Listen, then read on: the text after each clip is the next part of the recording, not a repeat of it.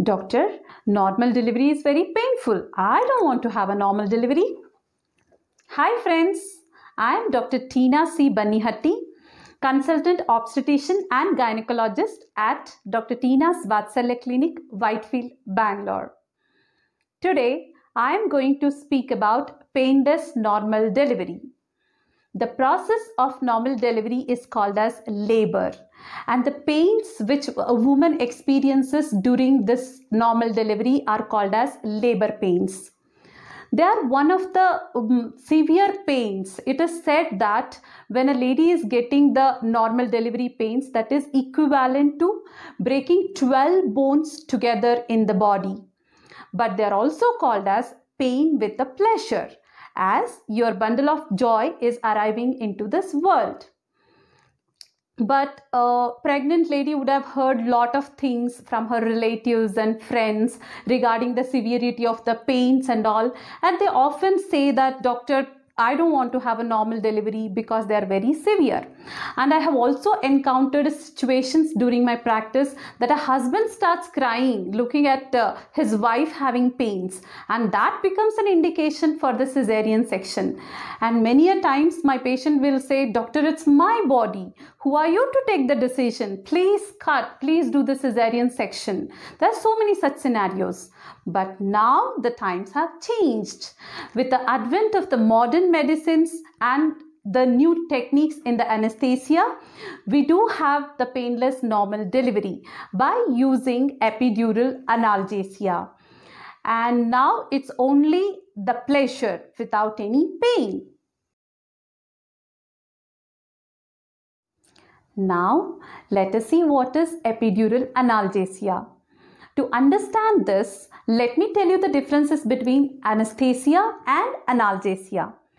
When a lady is given anesthesia, she won't be able to feel any touch, pressure and also pain.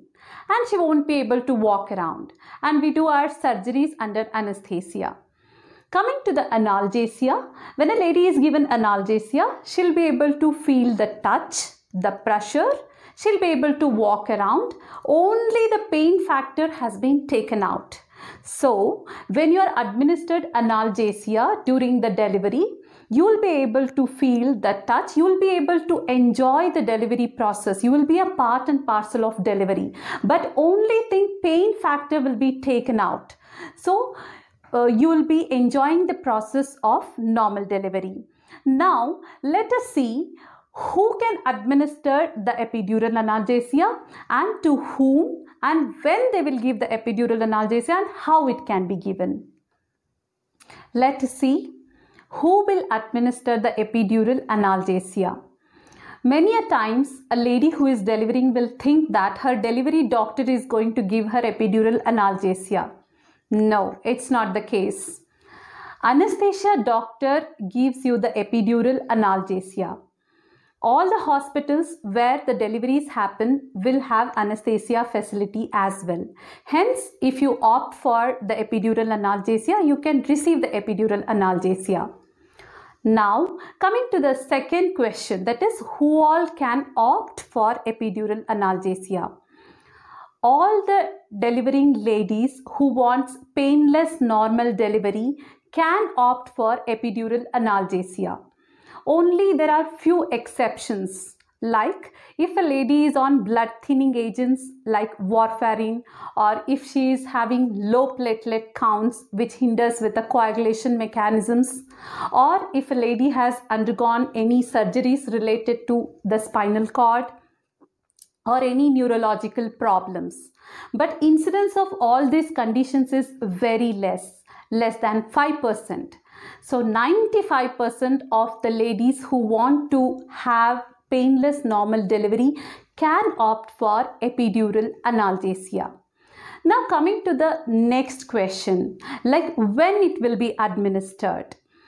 So the epidural analgesia will be given in the active labor.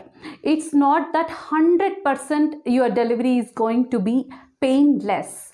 So I say my patients that you are the judge.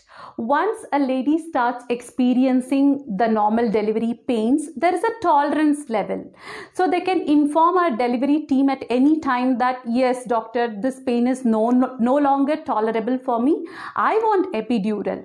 And at the same time, the cervix, what is cervix? The lower part of the uterus, we call it as a cervix. The cervix should start opening. That's what we call it as a established labor. When a lady is getting proper true labor pains, that is the apt time to give the epidural analgesia. And coming to the next part, that how the epidural analgesia will be given.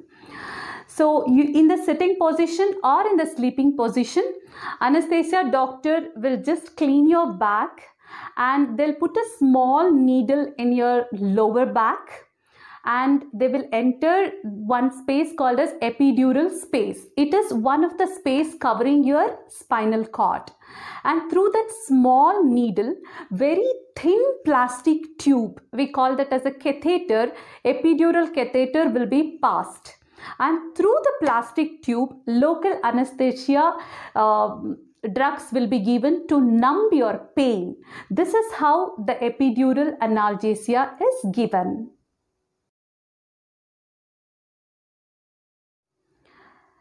Now, if you have a question that what if it won't act on me? So, epidural analgesia gives the pain relief to the highest extent.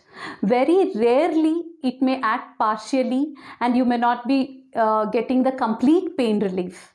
If you inform our team of doctors, we can increase the dose of the local anesthetic in the epidural catheter, or we can give you extra other medicines to give the proper pain relief. So it is under our control because the epidural catheter is there. Suppose if we want a lady to appreciate the pains at the time of second stage of delivery. What is that? The stage in which a lady will be pushing the baby out. We can in fact switch off the epidural so that you can cooperate well for the delivery. So coming to the other associated questions like, will it affect my baby? No. Epidural is very safe. So we will be monitoring your baby's heartbeat throughout the process of delivery. Not only for the lady who receives epidural, otherwise also we will be monitoring. In case of any problem, immediate cesarean may be indicated. And coming to the next question, by taking epidural analgesia or the painless delivery, will it increase the chances of my cesarean rates? No. There are huge number of studies which are conducted on this topic, like 100 ladies in whom epidural analgesia was given and 100 ladies in whom no analgesia was given. They both had the same chances of having cesarean section. So in fact, if you happen to have a cesarean section, same epidural analgesia can be converted as epidural anesthesia. Coming to the next question, will it cause back pain in my future? No, epidural analgesia will not lead to any back pain. Usually during the pregnancy and post-delivery, back pains are very common. Maybe related to the postural changes, you'll be feeding your baby, leading on to the calcium deficiency, and due to the wrong feeding postures can be the reasons for back pain. But per se, epidural analgesia will not cause the back pain. I hope I have discussed everything associated with the painless normal delivery using epidural analgesia. If you have any other questions or doubts regarding the painless normal delivery, you can let me know in the comment section. Thank you. Thank you for watching.